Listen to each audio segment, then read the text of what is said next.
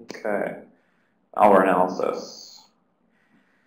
So I'll just quickly touch on this. This is more what would be covered in the dynamic analysis course, which you should definitely check out. Was that part of the School of SOC, the dynamic course? Okay, cool. So you already have checked it out. For those who aren't in the School of SOC portion, that has been posted to the website now, the content for that. So check it out.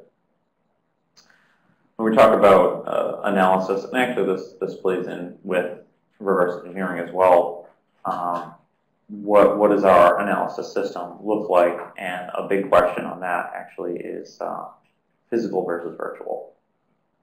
There are benefits and cons to both. With your physical system, it is an actual physical system that takes a little more time to clean up, although there's software out there. Blanking right now on the name of some of it, but there's software out there that you can actually deep freeze.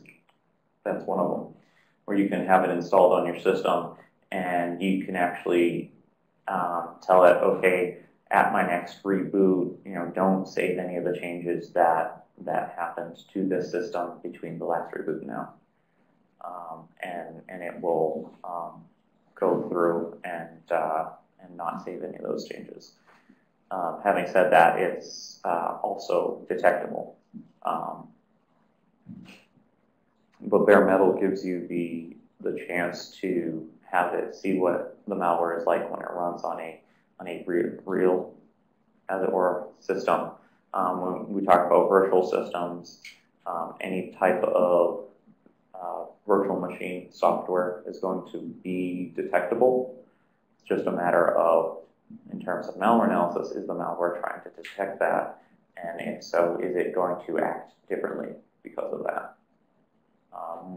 Can be anywhere from a simple checking if program files, VMware tools is on the disk, to checking processes in memory, to checking the I/O port that VMware uses for its communication with VM tools.